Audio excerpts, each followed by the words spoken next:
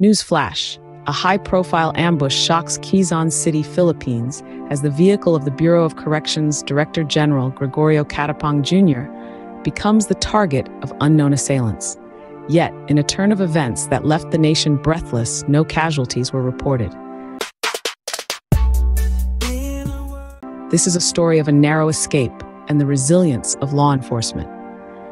It was an ordinary day on the 19th of March, 2024.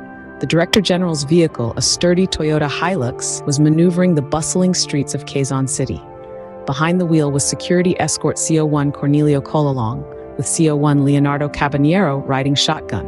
Their mission? To pick up Al Pereiras, the Bureau's Deputy Director General, and presumably continue the day's duties. However, fate had other plans. As they navigated the city, they were being shadowed by a protective Innova, driven by CSO2 Edwin Baroya and CO2 Michael Magsanok. An extra layer of security, an essential safeguard in these uncertain times. But even the best-laid plans can go awry. Without warning, their journey was drastically interrupted. The Director General's vehicle was ambushed. The assailants, unknown. The motive, undetermined. But as the smoke cleared, a silver lining emerged. Despite the audacious attack, no one was hurt. The tight-knit security team had managed to escape the ambush unscathed, a testament to their training and quick thinking. This incident, while alarming, also serves as a reminder of the risks our law enforcement officers face each day.